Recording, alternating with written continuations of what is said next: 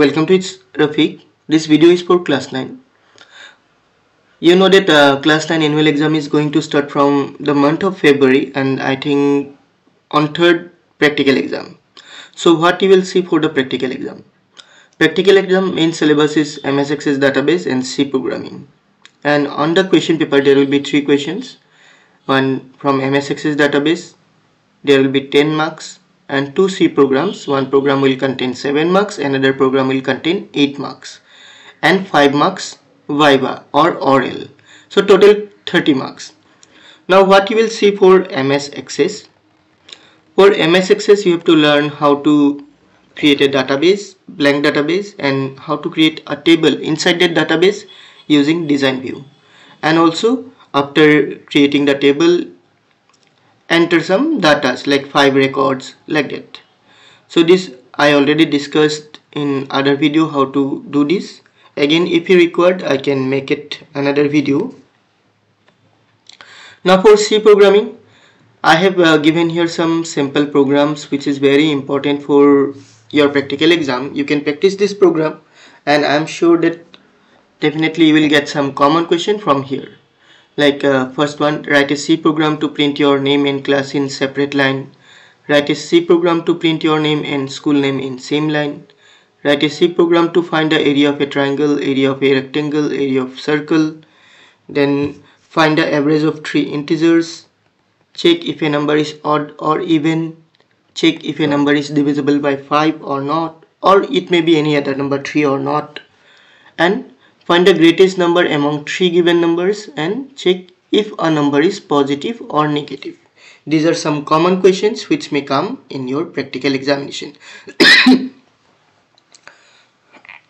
So you can practice these questions. Now how you will do the C program? In your school computer definitely there will be code block or any C compiler. You will open that, and at your home, if you do not have a computer, you can download the app Coding in C. There you can practice the program. Now I will show you how you can practice the program in code blocks. First you will have to open the code block. For that you click on the start menu. On the search box you write code blocks. Then code block will appear. Open that app. It will take little time for the first time.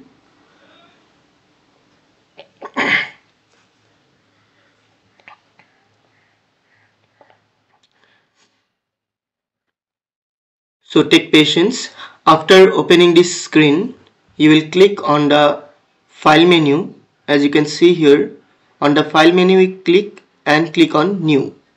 After clicking on new, click on empty file. Then this file will appear.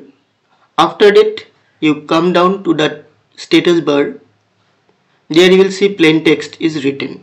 Click there and select the languages C and C++. After selecting, suppose I am doing the first program which I have given here. Write a C program to print your name and class in separate line. So first we will have to write the header file. So we will write include, then bracket. That bracket is angular bracket. After the bracket no space, together you will write stdio.h. The spelling is std means standard, io input output, not studio. Many of you do this mistake, so be careful here. Then go to next line. Here add the main function int, one space, then main. Then bracket open and close. This is simple bracket. Now come to the next line.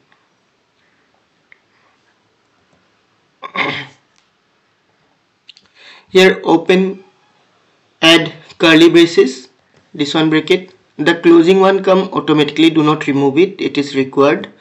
Now write printf statement. In printf it is together, not like that print and f separately. Don't write like this way, it is together. After that simple bracket and put double inverted comma. Then here you write like my name is, then your name like X, Y, Z. After that you will put slash. That slash is in forward direction, remember that. After that and, that means to add a new line. After that semicolon. Then go to next line. Again printf. There you write I read in class 9. After that inverted comma close. Then semicolon. And at the last line you write return 0. Return one space then 0. Don't write O. Now you see, when you write return 0, the 0 color change to purple. But if I write O, it comes in black. So by that only you will know that you are writing wrong one. And if I write return 0 together, the return 0 color will change to black. So it should be always in blue because it is in keyword. So return 0. Then semicolon. After doing that, you will save the file. For that you will go to file, save, and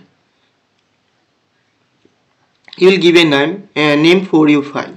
Suppose I am giving name as practical, and you will choose the location where you want to where you want to save. I am selecting as desktop, and save as type. By default it comes as C++. Do not change it, and click on save.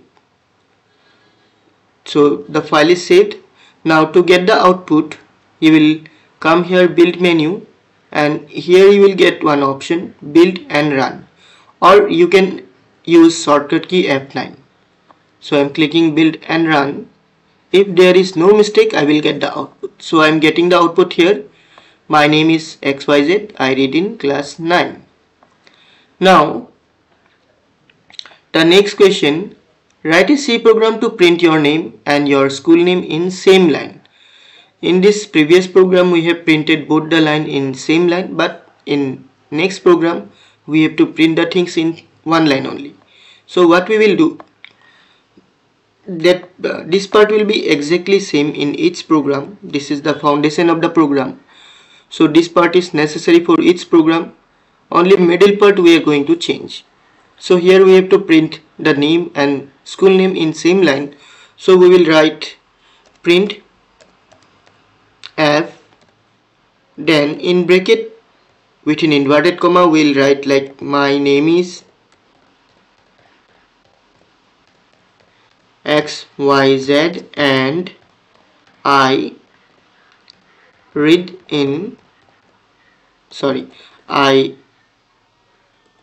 study in the school name. Suppose school name is ABC.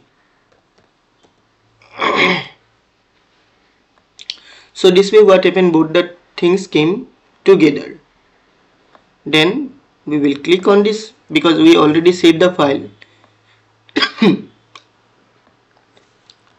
We will click on this to get the output. Now one question more be like that, why only print your name and school name in separate line by using a single printf statement. Means we are going to use printf one time only, but we have to print both the line in separate line. At that moment what we will do, here which line we have to print in separate line, there we'll add /n, like my name is XYZ, after that /n I study in ABC. Now you will see both the line will appear in separate line, as you can see on the output. So this way we can do it. Now we'll come to question number 3. Write a C program to find the area of a triangle. There area of a triangle, area of a rectangle, area of a circle. They are quite similar, just you have to know the formula. Now we'll take a new file. For taking new file, we'll click on file, new, empty file. File, new, then empty file. And similar way we are going to change the language into C++. And after that we are going to add the header file like include stdio.h. After that, main function, so main int main.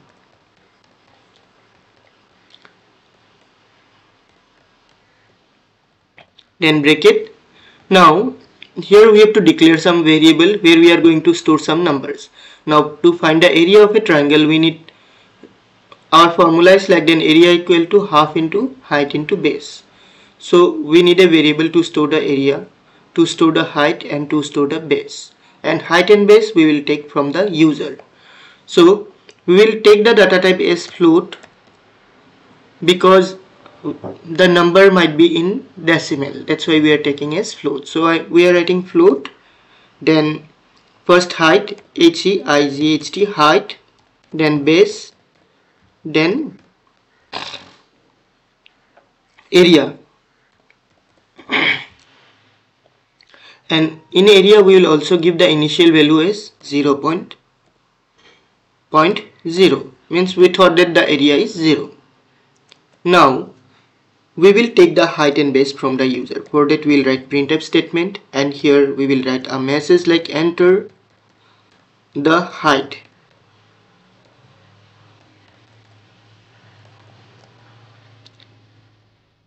Then semicolon, and here scanf statement to read the input. Here we will write %f. F because our data type is float. If we take integer, then instead of f we will write d. So remember that, and we are going to store it is inside the variable height. After that semicolon, and the same line will repeat once more like printf. There we will write enter base, and after that scanf statement, and there we will write again %f. Now the variable will be base, ampersand symbol is necessary, then base, semicolon. Now we will calculate the area.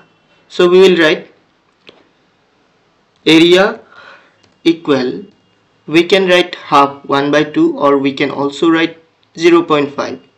It's your wish how you will write, or we can also do divide 2. So we can write this way, inside bracket height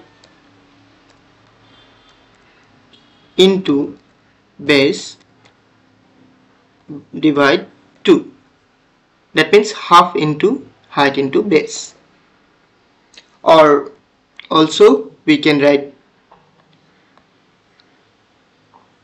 0.5 into height into base, then semicolon.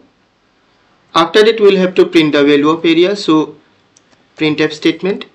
There we will write the area is %f, and the value of f is area. Now semicolon, and the last line is return 0.